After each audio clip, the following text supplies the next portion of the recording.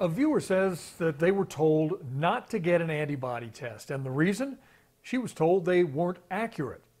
KIRO 7's Matthew Smith is looking into that night as part of our Fact from Fiction. Let's start by talking about antibody testing. Now, one of our viewers says that she's concerned because she's an at-risk person and her boss wants to know if she already has had COVID-19. So she went to get a test. They told her they're not that accurate. So the statement reads, antibody testing is accurate and can tell whether you've had COVID-19. I'm going to go with undetermined. Now, here's the deal. There are dozens of different types of antibody tests that are being used in the marketplace right now, and they went to market quickly, and there have been some real concerns over some of those tests. Here's a refresher. Antibody tests let you know if you've already had the virus. The FDA commissioners actually expressed some concern about the tests that came onto the market in late April, saying, quote, "What we don't want are wildly inaccurate tests because, as I said before, that's going to be much worse, having wildly inaccurate tests than having no test." Next, let's talk about COVID-19 and helicopters.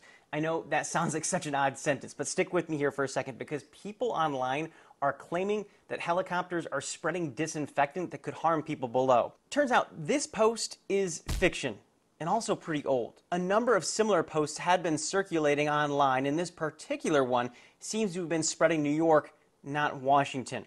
The leadership saying, quote, "New York City is aware of a rumor circulating regarding the spraying of disinfectant from helicopters in parts of Brooklyn, including Williamsburg and Borough Park. This rumor is false." And I want to finish up with an update on pets. Now, in a previous Fact or Fiction, we talked a little bit about whether a pet could get COVID-19. I told you that was undetermined. And this week, we had a lot of changes on that front. You may have heard about a pug named Winston out in North Carolina. Well, he did test positive, according to researchers at Duke. So this statement, "It is possible that my pet could contract COVID-19. I'm now changing this to fact." But I will note this, the CDC says it's less likely that your pet could spread this to another human. The real concern is if you're sick, you may want to distance from your pet. Hey, thank you to all of our viewers who continue to send in things they're not so sure about. We're here to help you separate fact from fiction. I'm Matthew Smith, KIRO 7 News.